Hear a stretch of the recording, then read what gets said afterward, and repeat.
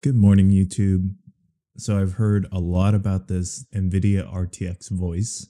I went ahead and downloaded it, and I gotta say, I'm very impressed with what it can do. I am currently banging on the table right now. I know you can't see it, but I am banging on the table like hard, and I have a plastic folding table. My my microphone is sitting right on top, so it's picking up the vibrations and everything, but you probably cannot hear anything at all. Um, so I was really impressed, and I've just stopped tapping on the table because it was starting to annoy me. Um, I was really impressed with what was going on. I've seen some demonstrations on YouTube, kids screaming, fans going, vacuum cleaners, all kinds of stuff, crazy stuff happening in the background, and it cut out everything. You may have heard while I was doing the demonstration of banging on the desk that my voice got a little bit choppy. Um, that's probably the AI really working really hard to to pull out all the drumming. Um, and this is great. This is great for streamers. It's great for people who want to record things. Just because I'm able to turn down my noise gate and my compression, or excuse me, my compression and my noise gate, and have it just go in as an input because, you know, the RTX is using AI to cancel all that. So I don't need this anymore, which is really awesome. I think it's just user friendly. There's no dialing things in just for the sake of audio fidelity. Um, the trade off is it does use your GPU. So right now it's sitting at about 8%, right?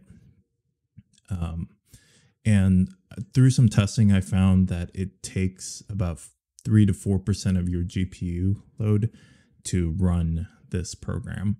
So what I'm going to do is I'm going to turn off RTX real quick, and you'll see the load drop down, and then I'll turn it back on. But if when I do that, my voice is going to cut out, so you'll hear silence for a couple of seconds. All right, so I'm going to turn off RTX now.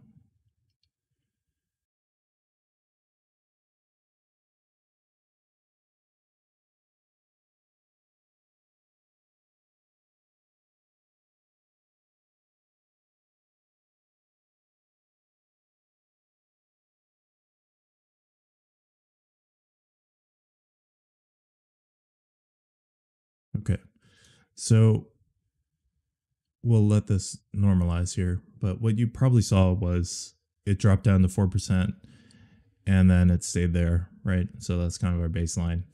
And then when I turned it back on, it went up to about 8%. So anywhere between 3 to 4% is it what's going to take to run RTX Voice. And I think that's very reasonable for what you're getting in terms of, excuse me, for what you're getting in terms of just the noise cancellation of everything that could be annoying around you. I think it's a good payoff. If you're running GPU intensive games, you could just turn down a lot of the settings, and if you're willing to do that and get better recording or audio because of that, and that's important to streamers. You don't want to hear the lawnmower going because your neighbor decided to mow his lawn in the middle of the day while you're streaming. So I just wanted to put this information out there. I thought it was really interesting, and I think it's totally worth the payoff. So thanks guys for watching, and I hope you guys have a wonderful day.